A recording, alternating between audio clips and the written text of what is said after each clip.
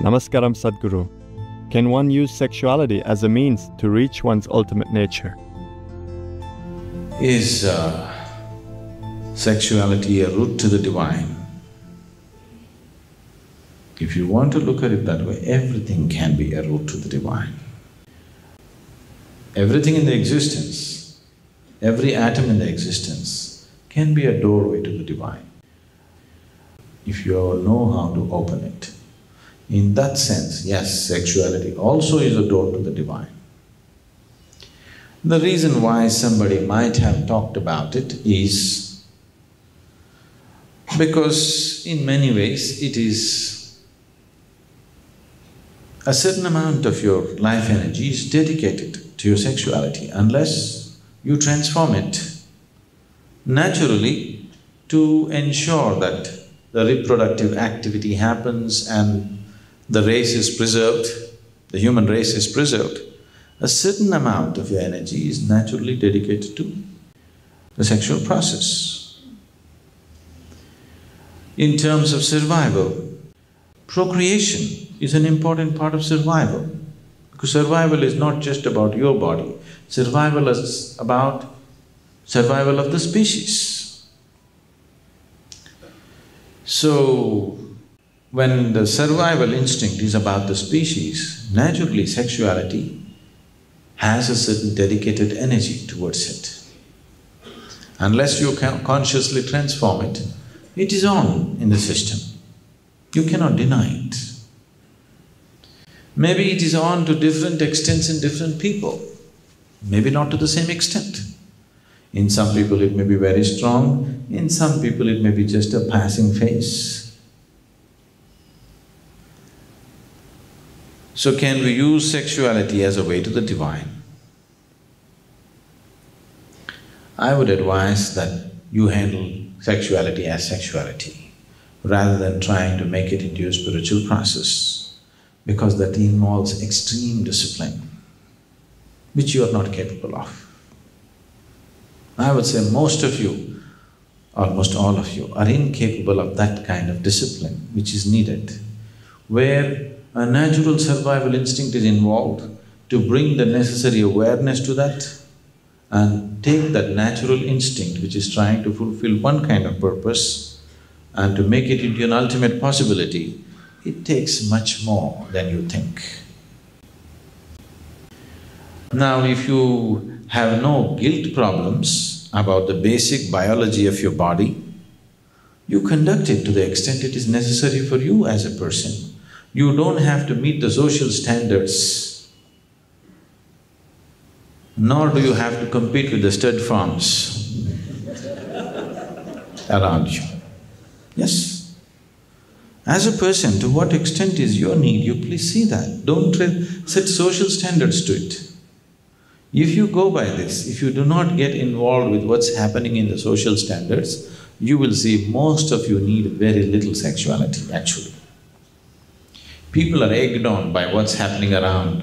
They think if they're not like how everybody else claim to be, then maybe they're not living a normal life. Because of these ideas, they are trying to do things which are not essentially them. If you go by your own natural process, you will see most people need very little. Only a few people are hyped sexuality. Rest of them, it is not such a strong thing, it is there, but it's not such a strong thing. Once it happened, a 92-year-old man went to the doctor. The doctor gave him a clinical checkup, and he said, "Your blood pressure is little on the high." So immediately, this 92-year-old man asked, Does it mean I have to give up my sex life? The doctor asked, "Well, which one? Thinking about it or talking about it?" The world is thinking too much about it. They're thinking too much about it, it's unnatural. Sexuality is just a small part of you. Even in this physical body, sexuality is just a small part of your body, isn't it? Why has it become so big? Simply because of wrong ideas. First of all, you have not accepted the simple biology of a man or a woman the way it is. You're trying to make it something other than what it is, isn't it? If you just look at the human body just the way it is, there isn't too much sexuality to it.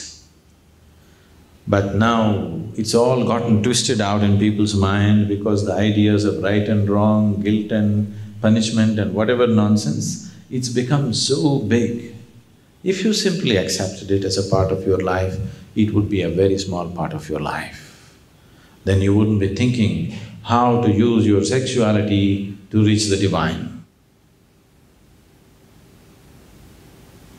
So many other things are playing much more important role, isn't it? Food, going to the toilet, more involvement than sexuality, isn't it so? Why did you not think, can I use my going to the toilet process as a way to the ultimate? It's more essential, isn't it? Isn't it more compulsive? Isn't it more compulsive? Then why did you not think how we can use peeing as the way to the ultimate? Such an idea never came, isn't it? Because nobody ever told you that you have to feel guilty or right or wrong about your toilet problem. This one thing they made it so much. The more they made it, the more resistance and more struggle in your mind. It's filled your mind, that's the problem. So if you ask me, there are so many other easier ways to do it. Why try to use sexuality as a way to the divine? You know, when we started the business activity in Isha, we were thinking of what names to give for this. They had come up with many names. I said, no, all that, we'll call it Isha Business. They said, it's too direct. I said, I want it to be direct. Because if you say anything else, people will have all kinds of ideas. People believe Isha can be doing only service activity, and if you do business, people will come to do business with you and expect you to do dharma with them. So with the very name I wanted it to be very clear, Isha Business. We are doing business, don't have any questions about it, nor do we have any qualms about it. So the same with you. You handle your spirituality separately, your sexuality separately, they're not connected.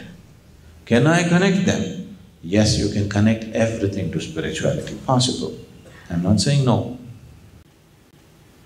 But why choose a difficult route?